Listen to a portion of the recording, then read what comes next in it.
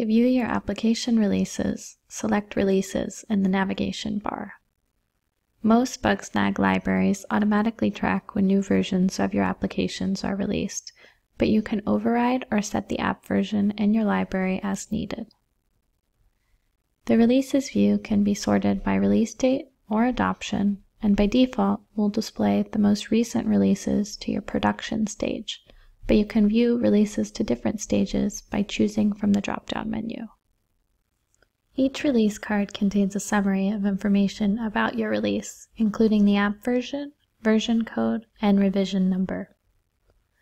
We recommend keeping your versioning scheme consistent across tools. Beneath the version number, you'll see when this version was released and who released the build. The Release By field should be populated by your build tool integration or set manually via the Build API. If you've integrated with your source control, you can also click directly from Bugsnag to view a diff to the previous release or browse the repo.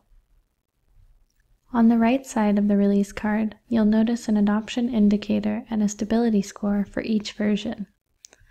The adoption indicator displays the percentage of all sessions reported to Bugsnag in the past 24 hours from that version, while the stability score is calculated from the number of all-time sessions in that version without an unhandled event. Most Bugsnag libraries are configured to track sessions by default, but older versions may require additional configuration.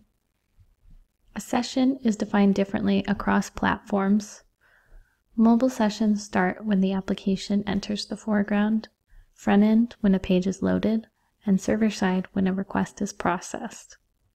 If you prefer, you can configure your Bugsnag library to manually track sessions based on your own internal definition of what a session is.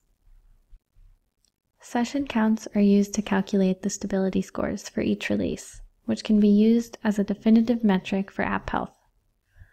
The stability score represents the number of successful sessions that didn't end in an unhandled error.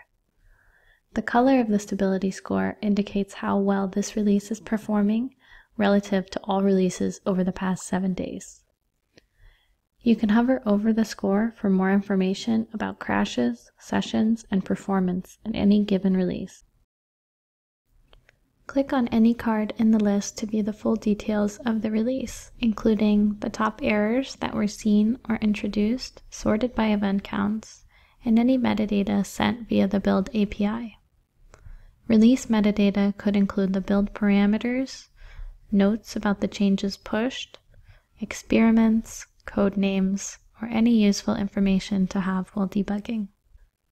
The stability scores and version information in Bugsnag will give your engineering team immediate visibility on code quality and help you release new versions of your application with confidence.